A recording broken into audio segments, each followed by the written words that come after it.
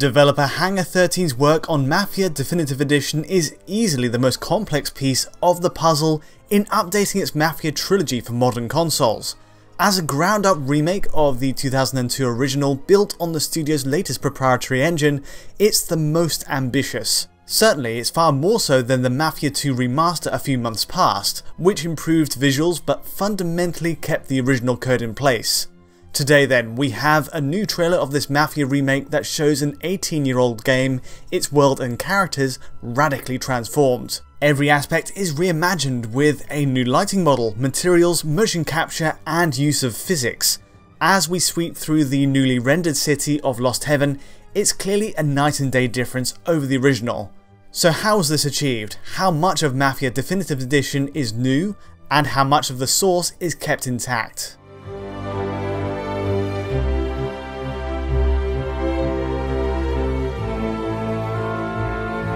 No doubt the footage is impressive. We see reworked cutscenes and cityscapes, all a jump ahead of even the more recent Mafia 3 in visual quality. Thanks to its improved lighting, plus changes in approach to its facial motion capture, something I'll touch on later, it's often unrecognisable at points. And yet, for long-time fans, it's good to see it sticks to the script. A sports racing mission makes a brief appearance, there's a shootout at a pizzeria, and another inside a church, all memorable points of the original game. Regardless, a bulk of the trailer focuses on a mission called A Trip to the Country. It's an extended gameplay slice that has leading man Tommy show off the game's reworked combat on a dark, rain-soaked farm.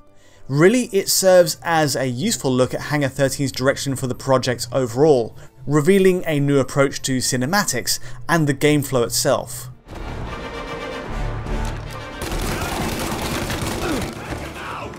Now, I had a chance to speak with the game's associate director Alex Cox, who explained the thinking behind the project. A big part of the reason to remake the original game, he explains, is to make it palatable for modern audiences all round. He describes how Mafia 2, by comparison, didn't need the same level of treatment either. And that makes sense. The sequel still feels relatively modern in style as an Xbox 360 era title. Its remaster on PS4 and Xbox One needed a less involved touch-up as a result, to bring its art up to date, while the cover-based shooting still holds up. Visually speaking, it added new materials, parallax occlusion maps on snow, alongside a boosted resolution for consoles. Frame rate issues and glitches aside at launch, Mafia 2 Remaster holds up without being entirely rebuilt. Meanwhile, of course Mafia 3 is the most recent entry, and for a trilogy package can be left as is.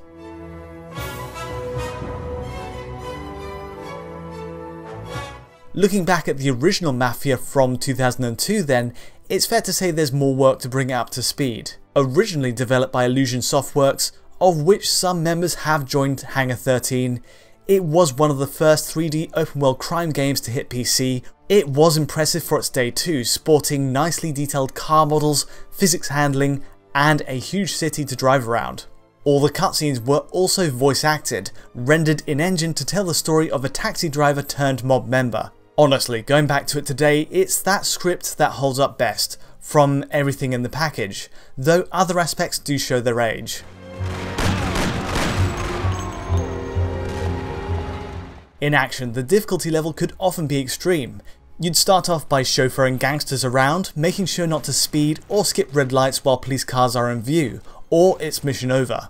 As a PC first game, all of this driving had to be awkwardly handled with a keyboard and mouse at the time, not ideal by any means. As for the shootouts, it was more old school. You'd use the environment to manually take cover, guarding every angle closely, and flanking at just the right moment. Modern design sensibilities are thrown right out the window for this. You have no automatic health regen for one. Every hit to your health carries to the next area, meaning you have to play a near perfect game.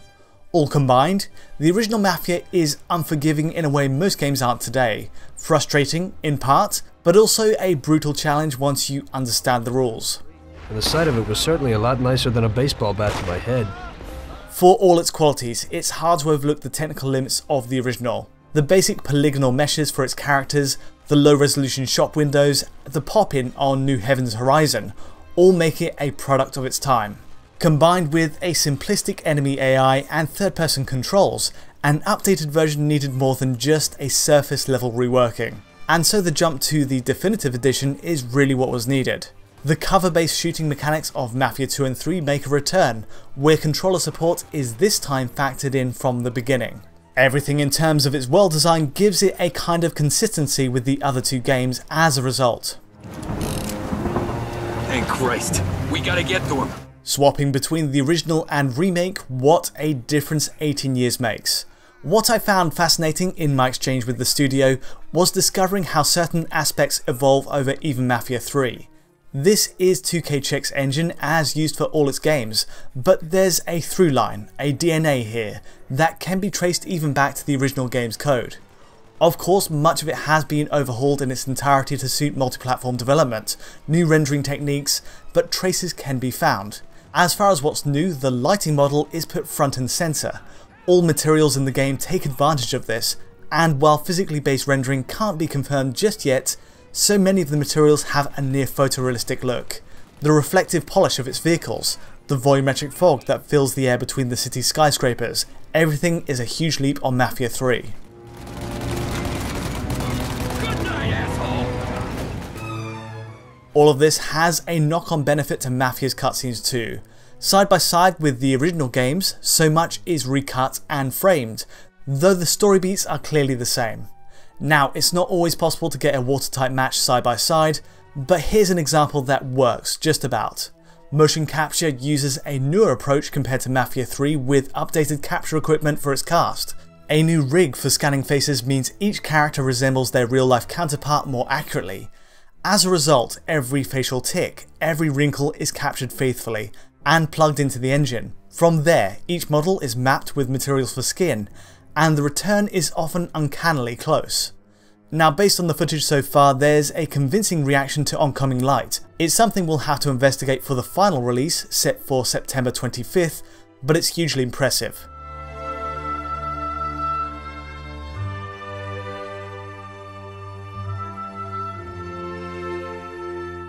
Another standout point is the reflections. Car bodies and wet floors are in focus for the trip to the country mission, and every reflection is punctuated by lightning flashes. Now, asking the team on how they're rendered, I can confirm ray tracing is not on show here. All signs point to a screen space form of reflections instead, which does mean less accurate occlusion for objects in front of the mirror image. Still, who knows what the future may hold? On that point, the team was tight-lipped on any plans for next gen when I asked. But still, these settings and the SSR implementation here work well. Every set piece, from the shootout across the barns to the on-rails car chase at the end, sports settings that fall in line with what I'd expect of a high-end PC. It'll be curious to see how this game holds up on current gen systems for sure.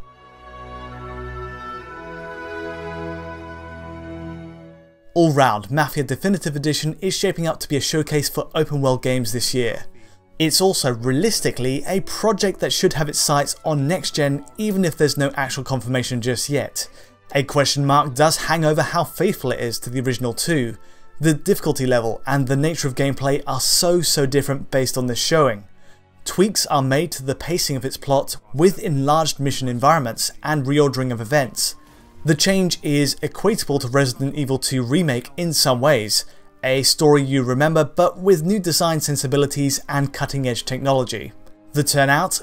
A reveal trailer with a genuinely huge wow factor, and I just hope the full game matches this promise when it lands in September.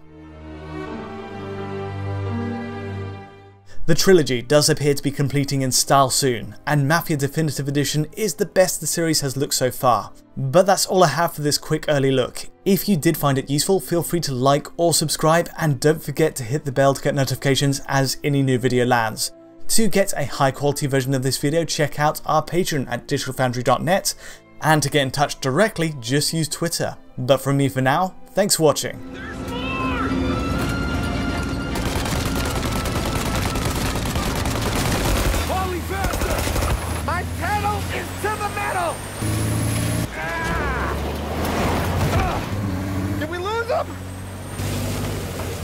Two squad cars on us!